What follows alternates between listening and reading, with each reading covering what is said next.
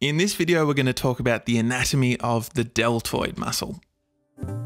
So the deltoid is a thick triangular muscle, which covers the shoulder joint anteriorly, posteriorly, and laterally.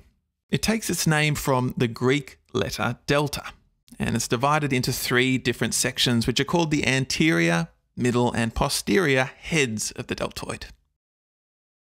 The anterior head arises from the anterior border of the lateral third of the clavicle. The middle head arises from the acromion, which is this bony prominence coming from the superolateral margin of the scapula. And the posterior head arises from the spine of the scapula, as you can see here. From these origins, the fibers converge together and insert as a single tendon at the deltoid tuberosity of the humerus. And when all 3 heads are acting together, the deltoid performs abduction of the upper limb. It's essentially the key muscle responsible for this movement, and in particular when the upper limb is between 15 and 100 degrees of abduction. Another muscle, the supraspinatus, initiates the movement, abducting the upper limb for the first 15 degrees, and then the deltoid takes over between 15 and 100 degrees. The anterior head, acting alone, draws the upper limb forward, contributing to horizontal flexion of the arm, which is what this movement that you're looking at now is called, as well as flexion, abduction, and medial rotation of the upper limb. The pectoralis major, which I've just brought in, assists the anterior head of the deltoid in performing all of these movements.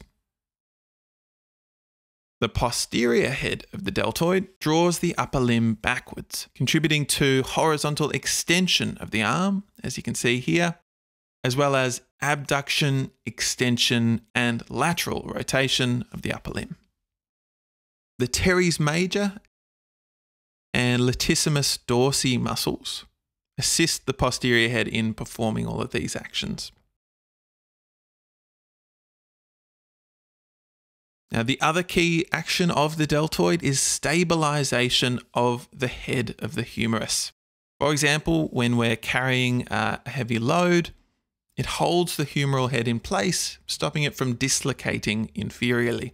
And dislocation of the humeral head can cause damage to the axillary nerve. This is the nerve which innervates the deltoid, and damage to this nerve can lead to paralysis of the deltoid muscle.